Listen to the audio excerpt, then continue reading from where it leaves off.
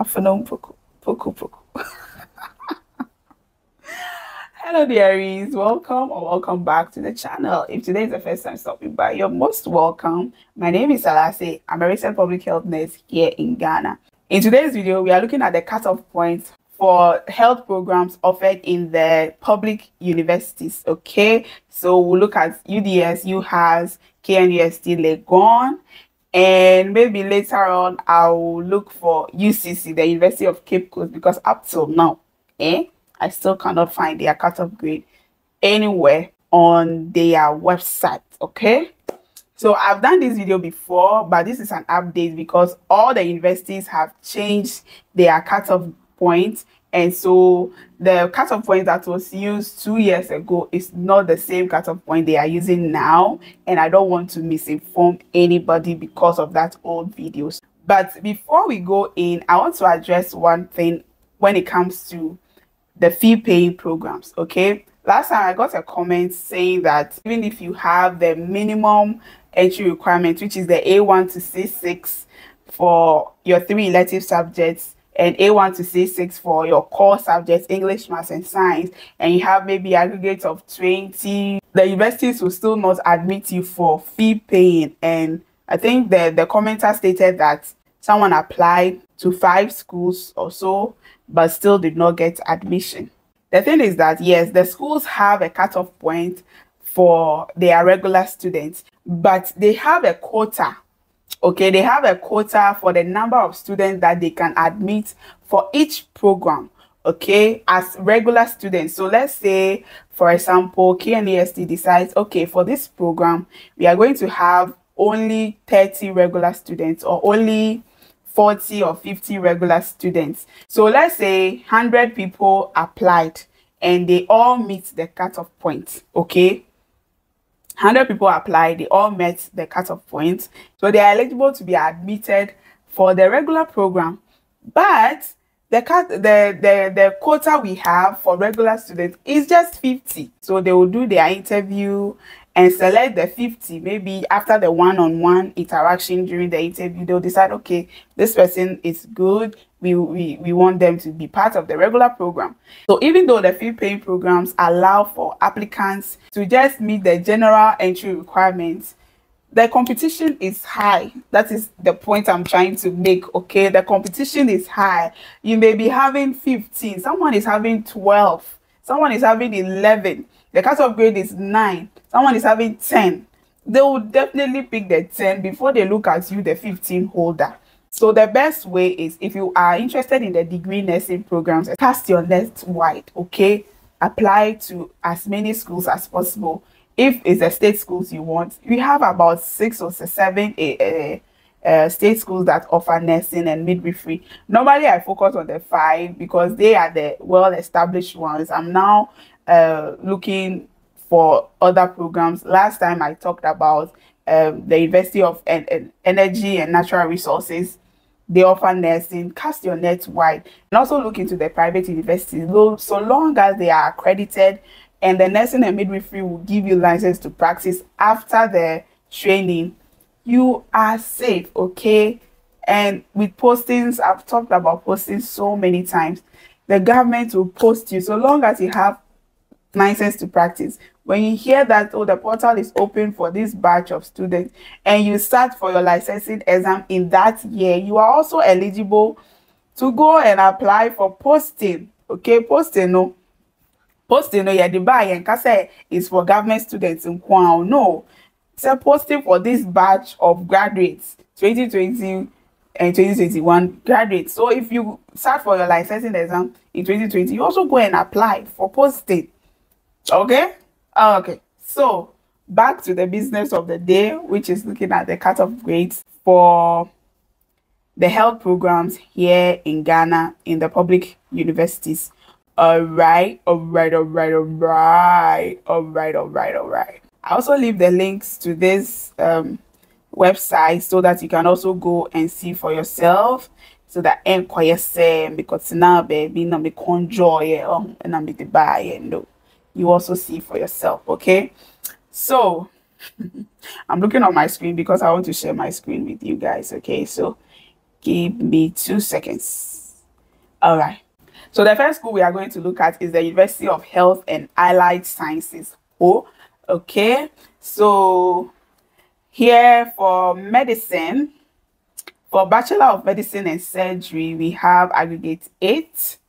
For dental surgery, 8. Physician assistantship, 9. Doctor of Pharmacy is 8.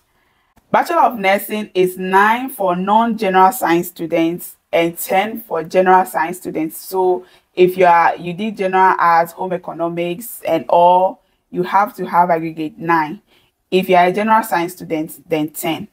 Then the same applies to midwifery. For public health nursing, 10 for non-general science students and 12 for general science students. Okay. Then when we come to the allied health programs, we have 12 for medical laboratory technology, 14 for dietetics, Bachelor of Diagnostic Imaging, 14. That's the radiography option. Physiotherapy is 16. Speech, language, and hearing sciences, 16. Orthotics and prosthetics, 17. That word I don't like. I don't like those two words at all. Moving on, Bachelor of Biochemistry, Bachelor of Medical Biochemistry and Molecular Biology, 18. Then when we come to the public health school, we have disease control, 17, health information, 19, health promotion, 19, nutrition, 17. And finally, Bachelor of Sports and Exercise Medical Sciences is 21. So individual subject grades must be A1 to C6 for WASI and A to D for SSSC. Social studies is a required core subject, but it's not included in the calculation of aggregates. So this means that the core subjects they will be focusing on will be English, commerce, and science, but you still have to pass your social studies to be considered for admission. I hope that makes sense. So even your social studies should have grade between A1 to C6. If it has D7, you may not be considered. Okay. And pure science student can be admitted into any course, any program you want. The general science students are at liberty to apply. Okay. All right. And then, so the next school will be the University of Development Studies. For development studies, for medicine, it's aggregate 9. Doctor of Pharmacy, 12. And Doctor of Pharmacy fee paying option is aggregate 18. So if you don't have aggregate 12, but you want to apply as a fee paying student, you can't have aggregate more than 18. Okay, should be 18 or better. Then when you come to nursing, for science students, male aggregate is 9, aggregate cutoff point 9, and female 10. For non-science students, male 7, female 8. And the same applies to midwifery, 9 for male science students and 10 for female science students, and 7 for male non-science students and 8 for female non-science students. And when we come to the School of Allied Health Sciences, Doctor of Medical Laboratory Sciences, 12. Medical Imaging Technology, regular students, 11. Fee paying students, 11 to 15. So if you have beyond 15, aggregates 15, you will not be considered for even the fee paying program. You see? Yeah. And then community nutrition, aggregates 18. BSc dietetics, aggregate 16. So what this is showing is that some schools have aggregate cutoff point for even the fee paying students, even the fee paying programs, and some of the universities do well to lay it out for you to know what you are getting yourself into, but it's not all the universities that will put it out on their website. And I think they should do that so that when applicants are applying for any program, they know exactly what they are getting. Now, to minimize the frustration, I mean, just let the person know that, okay, if you want this program, this is what you have to do, or this is what we expect of you, so that the person will know, okay, with my 20 or 18 or my 15, I am not eligible to apply for this program even as a fee paying student. Still be find a diploma now afa no corny baby. Okay, okay. I'm venting, but I'm back. Let's go to KNEST. So for KNEST, it's a PDF. So you open it and you come to page 61. Then under College of Health Sciences, Bachelor of Dental Surgery is a fee paying only program. So the cutoff grade is 6. So here is strictly fee paying, but the cutoff grade is 6. See, it has been stated for you. Then Doctor of Veterinary Medicine, aggregate 11.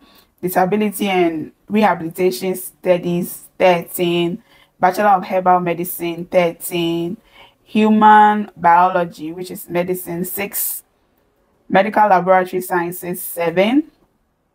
Medical Imaging, 8. Midwifery, 9. Nursing, 8. Physician Assistantship, 6. 6. Now, why don't you just do medical? Like, why don't you just do medicine and be free? That's just my 2 cents. Okay, because if medicine is asking for 6 and PA is also asking for 6, I'd rather choose medicine. Okay, all right, moving on. Physiotherapy and Sports Science, 12, and Doctor of Pharmacy, 6. So that's that for KNEST. Then we come to University of Ghana, Legon.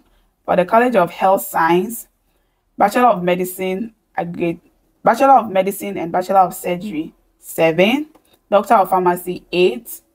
BSc Nursing, 8 and 12. So 8 is for the non-science students and 12 for science students.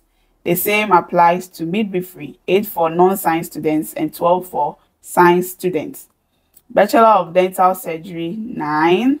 Medical Laboratory Sciences, 11 for first choice and 10 for second choice. That's what they have at the top here, first choice and second choice. Okay, so 11 for first choice and 10 for second choice.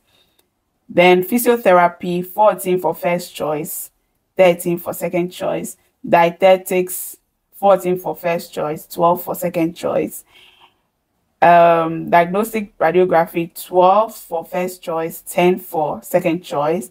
Occupational therapy, 16 for first choice, 14 for second choice. Respiratory therapy, 14 for first choice and 12 for second choice. And Bachelor of Public Health is 16 for first choice. So what Legon is saying, you have to pick at least 2 programs. That's what I know. So if you are choosing these programs as your first choice program, then these are the grades you should your aggregate cutoff points. And if you are choosing it as a second choice, then this should be your aggregate cutoff point. And schools and for programs that they didn't state this, then it means it goes for both. Okay, so if you want to do Doctor of Pharmacy, whether you choose it as your first choice or second choice, it still aggregates 8. Okay, all right. So yeah, those are the cutoff grades that was used for the 2023-2024 academic year admissions. If you are in any of these schools and the cutoff grades applied during your application was different to what I have just shared, leave a comment in the comment section and let me know more. Okay, I don't know it all, so it's okay for you to correct me and prompt me that no, this is not it, even though that is what is on their website. That is not what they use for their application and all. Okay, now when you click on this program, we look at the entry requirements for the University of Health and Allied Sciences whole. So we go in course by course to look at the programs that they offer, the health programs that they offer, and the elective subjects that are accepted for these programs. And that will also give you more clarity and guidance on what to do if you want to apply for the University of Health and Allied Sciences. So click on it and I'll see you there. Bye.